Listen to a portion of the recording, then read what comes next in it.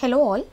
In this session we are going to see all orders. When I click on this all orders button, all the orders whatever user has ordered, that will be displayed in the form of table. Okay, let me just show you. I'll just click on this all orders. You can see all the orders will be displayed, and here I am having this delete option. Okay, only admin can delete this particular order. Okay, now we are going to work on this, and before that let me just tell you, this project is taking very long time to complete, and I never thought this project will be taking such a long time, but it's completely fine.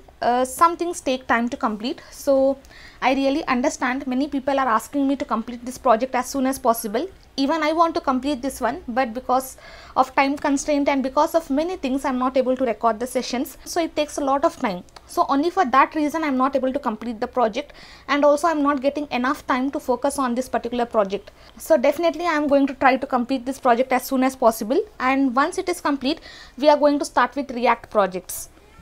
Okay, now we are done with this all orders. Now we are going to work on this all orders. We are just going to create simple table. We are going to list all the orders that user has ordered, and we are going to have this delete button.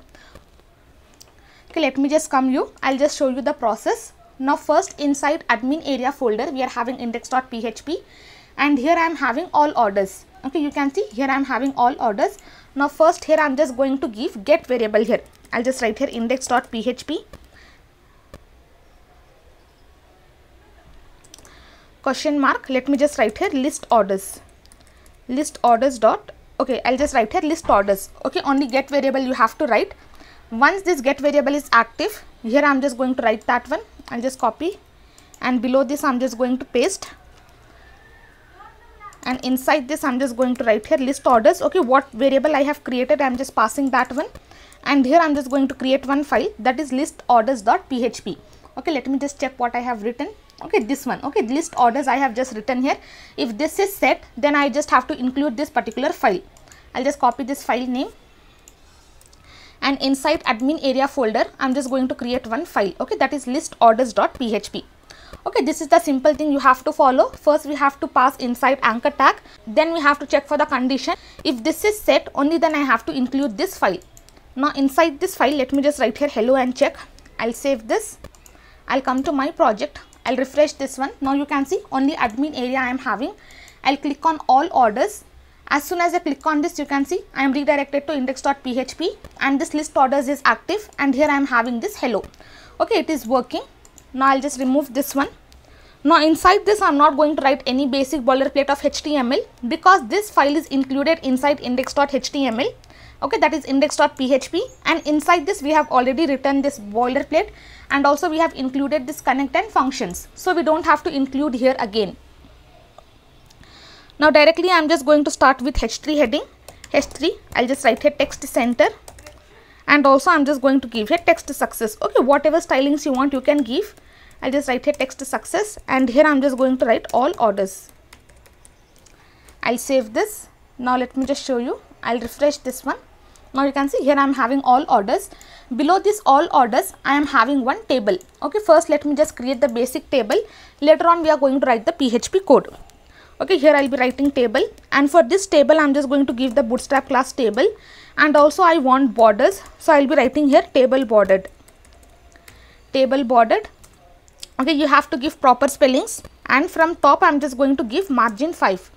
Okay, these are the bootstrap classes. If you are not aware of bootstrap, then you can just copy this one, or you can just refer bootstrap for 1 to 2 hours. Then you will understand basics of bootstrap, and you can get started with bootstrap. And inside this, first I'm just going to write table head. For this, let me just write here bg info. Inside this table head I'll be having table row, and here I just want to give table headings. Okay, totally let me just check. 1 2 3 4 5 6 7. Okay, totally 7 headings I'm having, so th into 7. Inside this first one I'm just going to write here serial number. Then next I'm having due amount. Then after that, let me just check invoice number, total products. I'll just write here invoice number. Then I'm having total products. Then after that I'm having order date, order status, order date, status, and delete. Here I'll be writing order date, then I'll be writing here status, okay, whether the payment is completed or not. For that we are having status, and finally I'm having delete option. Okay, admin can delete this order if he wants. I'll save this. Now I'll just come here, I'll refresh this one. You can see the table heading is created. Now below this I'm having this table data. So below this table head I'm just going to create table body, and inside this table body I'm just going to create table row, and inside this table row I'm just going to pass table data for all these table headings. Okay, let me just write here dummy data 1. Here I'll be writing A, B, C, D, E and F. Okay, I'll just pass these things. I'll save this. Now I'll refresh this one. Now you can see here I'm having this table data. Whatever I have passed, that data is being displayed for each and every column. Now for this table body I'm just going to give the bootstrap class. Let me just write here BG, BG secondary. Okay, whatever colors you want you can give. Let me just write here BG secondary. And once I give the background color as light gray or black color, then text color should be in white color. So here I'm just going to write text light. I'll save this.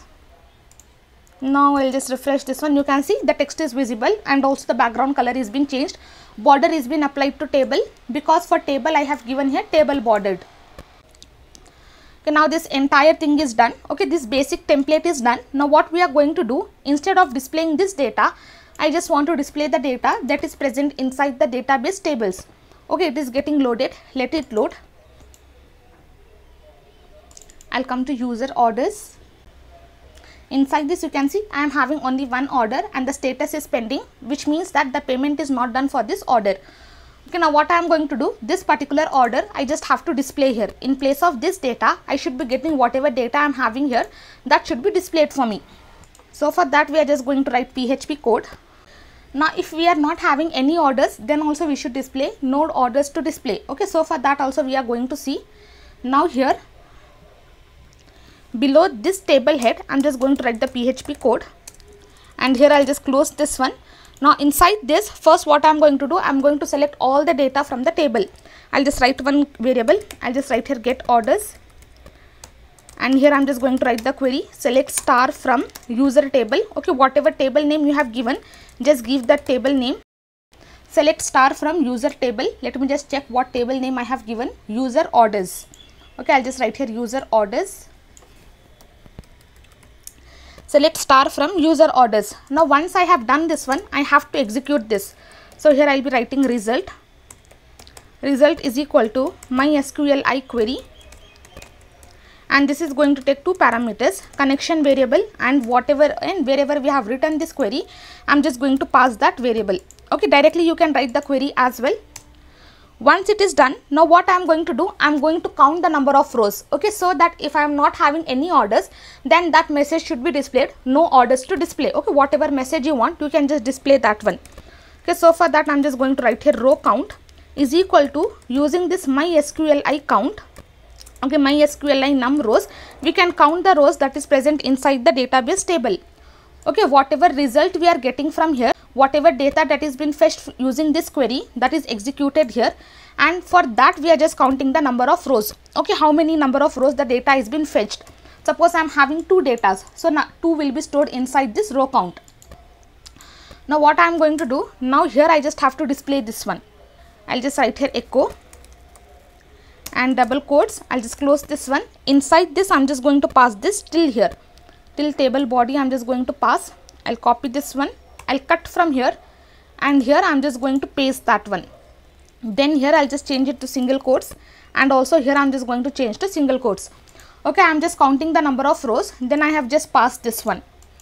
Now below this what I'm going to do, I'm just going to check for the condition. If my row count, I'll just check here, if my row count, if it is equal to 0, then I just have to display one message. I'll just write here echo, and inside this I'm just going to write here h2.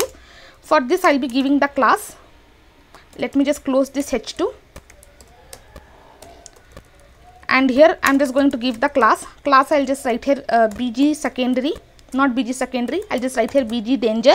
Okay, that will be in red color, and also I'm just going to give text center, and I'll be giving margin top of 5.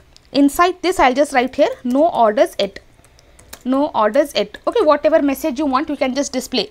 Okay, what I am telling, whatever data I have fetched from here, if that is equal to 0, then I should be getting this message. Okay, no orders to display.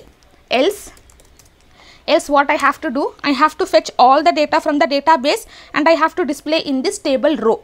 Okay, this entire data I have to display inside that row. So here first I have to get the serial number. So for that I am just going to create one variable number 0. And inside this, now I have to fetch all the data from the database. So when it comes to fetching all the data, we have to use while loop. Okay, it is going to run each and every time. Unless the data is present, it is going to run for each and every time. Now here I am just going to create one variable. I'll just write here row data. Okay, whatever name you want, you can give. And inside this, using this MySQL fetch as soap, I'm just going to fetch the data. And what data we have to fetch? The data we got using this query, and the data will be stored inside this one. I'll copy, and inside this I'm just going to paste that. Okay, this is how we are going to execute. First I have written this query. I have executed this one. I have counted the number of rows. If my count is equal to 0, then I should be getting this message, or else I should be getting the entire data from the database. Now once it is done, I have to fetch all the data from the database. Okay, let me just check whatever we are having. First I am having order ID. Here I will be writing order ID. Okay, this is the variable name is equal to row data. Okay, this particular variable we have to pass, and inside this entire column. Okay, what exactly this, whatever name we are having here, that should be exactly matching with this one. Okay, I am just giving the same variable name.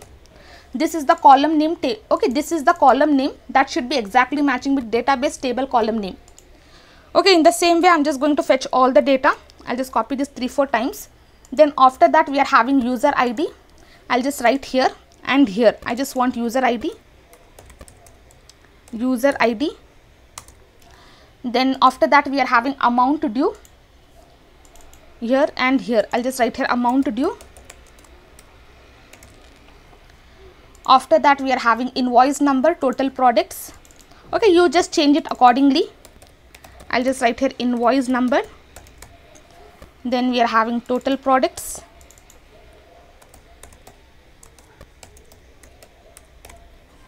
Invoice number, total products, order date and order status. Here I'll be writing, and here I'll be writing order date. And finally I'm just going to write here order status. Order status. Okay, this entire data I have fetched from the database. Now what I am going to do, I just have to display this inside the table data. Now once it is done, I have to increment this value, because each and every time I don't want that 1 1 2 2 2 3. Okay, like that data I don't want. I just want in serial wise. So I have just incremented this value. I just have to write number plus plus. So first initially my value will be 0. It will come inside while loop. It is going to fetch the first row data, and here the number will be incremented. So here for me the number will be 1. Again it is going to fetch the second data. Now here the number will be changed to 1. For second data again it will increment by 1. So number will become 2, and for second row I will be getting here 2. Okay, this is how we are just going to display the data. Now below this I will just write here echo double, and inside this I'm just going to pass this entire thing. I'll just copy this entire thing. I'll cut from here, and inside this I'm just going to paste. Okay, this is how we are going to pass. Now in place of this data, I just have to display this particular variables. I'll copy this number, and here I'm just going to paste. Then I just have to display the amount due. I'll copy. Then I'm just going to paste whatever data we are having, amount due. Then invoice number, total products. I'll copy this invoice number, and here I'm just going to paste. Then we are having total products. I'll copy this total products. Okay, let me just change the spelling. Total products. I'll copy, and here I'm just going to paste. Then after total products, order date, status and delete. Here I'm having order date, copy. I'll paste. Order status, I'll copy, and here I'm just going to paste. And for delete operation, we are just going to give the edit key. Okay, let me just write here, as of now let me just write here delete. I'll save this. I'll come to my project. I'll refresh this one. Okay, uncaught error, call to undefined function. Okay, num rows. I just have to change the spelling. I'll just come here and here I am just going to write num rows. I'll save this. I'll refresh this one. Now you can see the data whatever I am having inside the database, that is been displayed for me. You can see entire data is been displayed. Now what I am going to do, okay, now in place of this delete, I just want this particular icon, delete icon. So for that I am just going to come to edit. Okay, let me just come to view brands, and from here I am just going to copy this thing. Okay, let me just copy this, and inside this list orders I am just going to paste that one, and here I will be pasting that one, list orders. Then anchor tag, I'll just remove this anchor tag. As of now I am just going to remove. Then type button, okay, this entire thing I don't need. Anchor tag, yes, I'll just close this anchor tag here. I'll say, okay, only icon I have just pasted here. In place of that I have just pasted that icon. I'll refresh this one. Okay, here I am having this icon. For this I'll just change the class. For this anchor tag, let me just write here class. I'll just write here text light. I'll save. I'll refresh this one. Now the color is been changed. Okay, this is how we are going to fetch the data, and we are just going to display that data. First what we have done, I have just created the simple table, and after that I am just selecting all the data from the user orders table. I am executing that one. I am counting the number of rows. After that I am just displaying that one.